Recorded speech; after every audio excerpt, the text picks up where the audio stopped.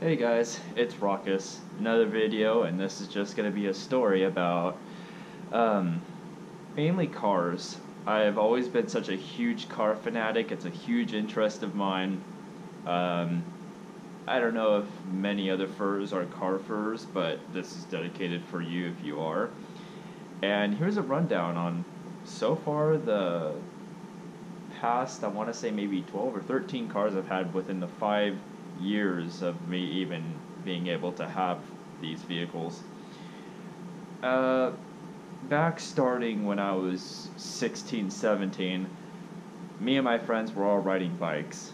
And, I was the racing type of person. I loved racing BMX.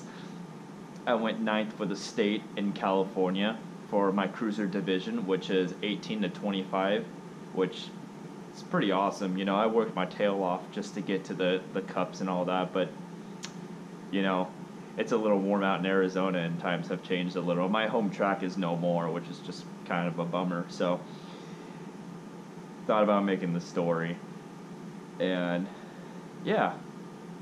So, to begin with this whole car story, my very first car was a $700 green, like a forest green, like Pontiac Bonneville. And it was a 1995. It was like the first car I ever got. Good deal, $700. Grandma daily drove it to church, and I'm like, okay, there should be nothing wrong with it. And it was just to get me to point A to point B. I just got out of high school, graduated with a diploma, and it was like a little graduation present, and it was awesome. It was the greatest freedom ever to have. And had that car, continuously kept overheating, and it was just awful. Like, I loved it. I could fit four people, uh, four with five, four BMX bikes, four people, and still be able to go from city to city on the highway. It was just awesome. Um, it was great for, like, if I wanted to go out somewhere and I didn't want to pay for a hotel, I could sleep in it. And at 18, you can do that. Me being 23 now, it's like, I don't want to sleep in my car, or I don't have to because adventures. After I got rid of the Pontiac Bonneville, I had the tow truck company come and get it away, and that was that. I got like 350 out of the 700. So, first cars. Second car was my dad's car. It was a 2001 Mitsubishi Eclipse Spider. It was so awesome. Spiders are convertibles in the Mitsubishi and Lamborghini Spiders convertible. He had a 24 valve. I think it was It was just basically stock. It was really cool. Convertibles are amazing. I could fit my BMX bike in the back of there without having to, like, four-door scoot it into the passenger or to the back and just worry about it, like, hitting the roof or something like that. And, so much chaos. Cars are chaos. And I ended up giving it back to my dad because he wanted the car back. And he compensated me with, like, I think $1,000. I saved up an extra $500 and bought my first red Subaru, and it was a 1995. It was a 1.8, and I love that thing. It was a four-door. It had hella lights in the front of it, so it had like five, like, it was rally lights. So it had like a push guard in the front of it, but it was like a cage to, like, the engine and to the bottom, and it had a skid plate. So I was like, wow, like, it had all the bells and whistles. It had a gutted interior. It had, like, rally lights. It had, like, manual windows just to, roll it all down and stuff like that. It was super fun. And it had a red guard. So if you were to, it's automatic. If you were to let go of it, it sounded like a manual. So you were kind of cheaping it. And after maybe a year, I had an anxiety attack, and I rolled the car. I wasn't able to remember exactly what happened, but I'm anemic and hypoglycemic if you get to know me. My sister's a type 1 diabetic. I I honestly wish her the best. We haven't been in contact since I was 18. But it's just something that runs in a family, like low blood sugar, like I have Mountain Dew that's over in the back of the table over there, and just to keep my blood sugar going, and especially fursuiting in hot weathers, or being in general, just hot weathers, you just want to stay out of it, or you just, want to be hydrated, know what you're doing, have a handler, or have a friend to know your limits. You should know your limits as well. But in this case, I didn't have no AC in the car, and you know, I should have known myself. It was my bad that I didn't know myself that I shouldn't have been able to drive that day, but I did. But when you're in the desert in California, more or less like Riverside, um, you know, I'm coming from the beach. Anyways, so I rolled that car. I was very upset. Ended up, going without maybe like 3 months without a car. After that, I got a red BMW. It was a 1992, what it said, 1992 first generation BMW 325 IS E36. And it was a very fast car. Had a moonroof. It was a two-door, which is what IS means. Dual overhead cam, and it was red. I named it Bratwurst. It was the coolest car I have probably almost ever owned. And it was fast, it was cool. I had a friend who was like a little bit younger than me at the time who had the M model, and it was beautiful. It was like a midnight purple. We would, take pictures and we would go at it and stuff like that. It was super awesome. Losing contact with those friends, that's what happens when you move to different states. It's like, oh, well, time to make better. So, having that, I had issues with it, and it became very expensive. Like, I messed up the water pump and the fan pulley, and I happened to end up racking up a bill of just those two, the fan pulley and the water pump, to like $700. And, it was just, they're nice, they're very cheap for resale value, but when you go to buy these parts, you understand why. Like, you just don't want to pull out the money, because you end up spending more than how much you bought the car within just parts in general, and it's just, you just don't want to do that. So, ended up, I don't think I junked the car, I just got rid of it. I think I sold it to a friend, and it just, normally when you sell a car, it just, you just wipe your hands with it and it's done. So, that's what happened with that car, in the past. And I ended up really missing my red Subaru. So I bought a 1998 Subaru Impreza EJ 2.2, which is just a 2.2 liter L all-wheel drive, just the base model. It was white, so I named it Marshmallow. I love Marshmallow so much that I was an idiot, and I gutted the entire interior. I put an intake in it. I thought it was cool, it would make more sound. Put racing seats in it. They were Evore Plus Sparco seats with Takata 4-point racing harnesses for both the driver and co-pilot. Gutted the entire car, so no back seats, to a two-door Subaru. It was like a race ready, it had a stock engine, it was pretty cool. It had a lot of this silver stuff. I forgot what it was called. It was like soundproof to keep, like if it was made for like audio or something like that. And back then, like maybe 2 years ago, I was into like rally sports. I was into a lot of going off-roading, all-wheel drive. This car was amazing. When I say all-wheel drive, like it did not disappoint when it was doing its thing. You just, it was automatic, so you just, I never even put it in first. It was just in drive, and you could crawl.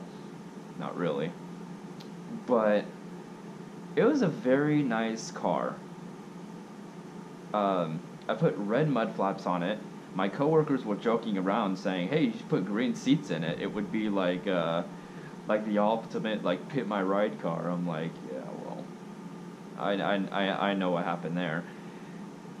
And I just kind of lost my love with it, I guess. Like I already had two of these cars, and then I wanted to get a third one, but I could never see myself getting another one. So I ended up selling that car for about maybe, I believe it was 2,500.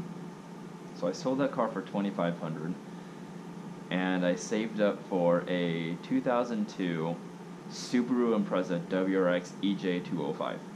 And the EJ205 was fast. It was an all-wheel drive, pushing 325 to the all-wheel.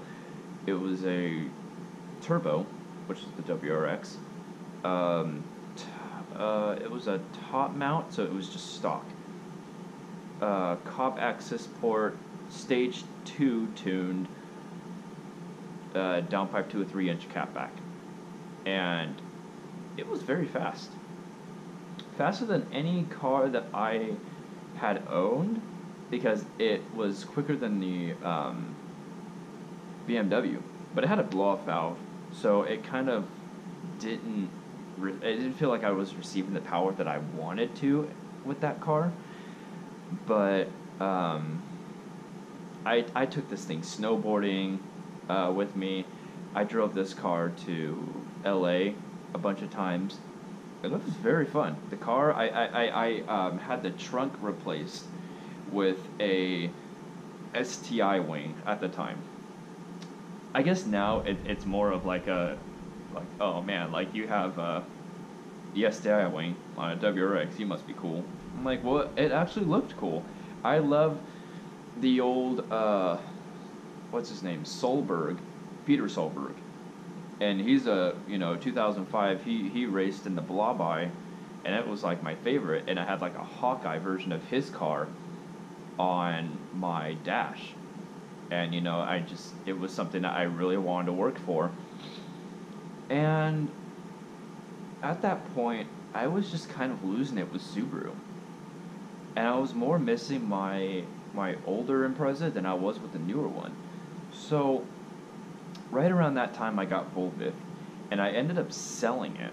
I sold the 2002 Bug-Eye, and I was like, I want my Subaru one last time for the older generation. So I got Type RA everything. I ended up getting this this other Subaru, selling the Bug-Eye for $5,200. Bought it for about $5,000. So it came out about like $200. And I got this older Subaru for about, my last one for about $2,000. Type RA everything. Type RA is a very rare edition of the Subaru. Not like 22B status, but, it's pretty much up there. So I got a 2000 Subaru, and it wasn't a 2.5 RS. It was just a 2.0, which is a good engine. And I ended up, swapping out the front bumper, taillights, wing, and it was also a two-door as well. So, I replaced it with a Recaro seat with covers. I never tracked the thing. I just liked going off-roading and just, being myself. And I never needed a passenger unless if I was to do time course attacks, which never happened. But that car is very fun. It was my last car, and that was just it. I sold it, and I was like, you know what? Now I want something comfortable. So, met my ex-boyfriend, and he was like, yeah, like, let me get you out of this, like, hoopty. I'm like, Okay. Alright. Alright. Do your thing, buddy. So, I end up getting my first Dodge. My first Mopar car. No car. And it was the Dodge Fart. Excuse me, Dodge Dart. Still a fart, because, they're no longer anymore. 2016, they're discontinued. And, it was very nice. It was a base model SXT. It sucked because it was a 2015 with already 35,000 miles on the dash, and was a rental car that I am buying to own. So, my ex-boyfriend helped me get 7.9% APR, which is, pretty good if you're new to the credit game and everything like that.